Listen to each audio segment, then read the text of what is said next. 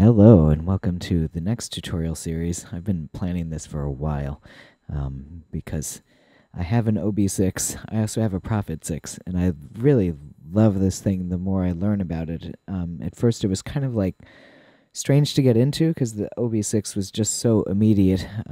It sounded like, oh, that's a really good poly saw, This has a lot more character to it.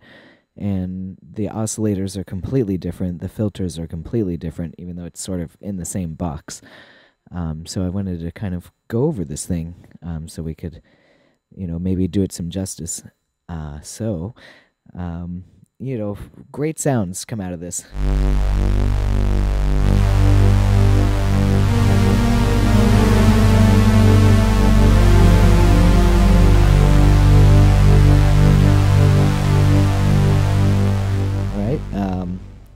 What's some other good ones here?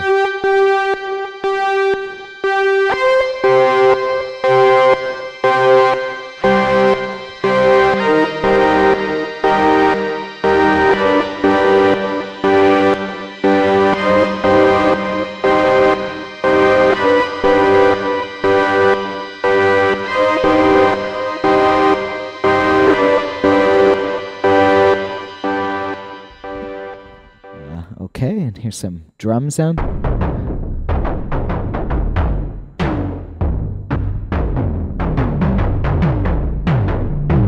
So I've actually kind of used that a little bit in film scores. So anyway, it does a lot of things without really having to mess around with it a lot. But we're gonna get like into the weeds on it. Basically, the layout is kind of similar to the OB6, except that everything under the hood is kind of different. Let me go into manual mode here. Okay, so important keystrokes. Hold preset, press right. It puts it in an initialized patch. So you're just hearing the oscillator as a saw. So this goes from a triangle to a pulse, and you can control the pulse width here. You can even control how much out of tuneness you get out of the oscillators, because these are analog.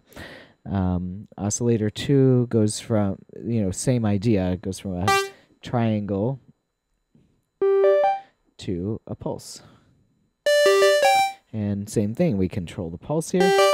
Oscillator 2 also has a low frequency mode and an assignable keyboard mode.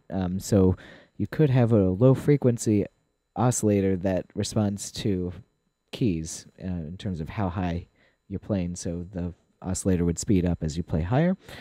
You can, retune these. We have a sub oscillator. We have a noise oscillator. All very useful stuff. We have both a high pass and a low pass filter that can be key tracked and a filter envelope. So it's interesting because you technically can make these cross each other if you try. Let's see. Let's start with just low pass. Okay. And if we give it enough decay. Well, now.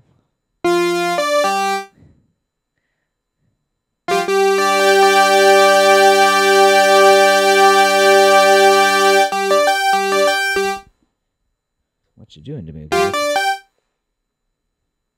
There we go. Okay, other way. Okay, now it'll do what I want.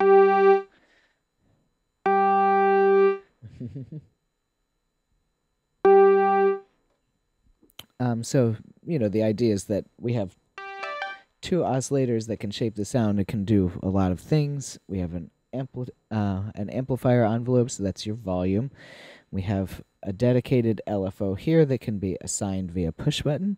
We have cross modulation that works off of oscillator 2, and you can get some pretty gnarly sounds by audio rate modulating oscillator 1's pitch.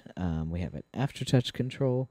We control our pan spread. That's, when I'm playing those big patches and you're hearing notes come out all over the place, it's because of the pan spread. We have a dedicated distortion amount, and then this is its own knob as opposed to the OB6 where it's a little more hidden. And we have a great effects section. So that's sort of your layout. Built-in arpeggiator. Everything can be synced to a DAW through MIDI, so we can sync our clocks, all that good stuff.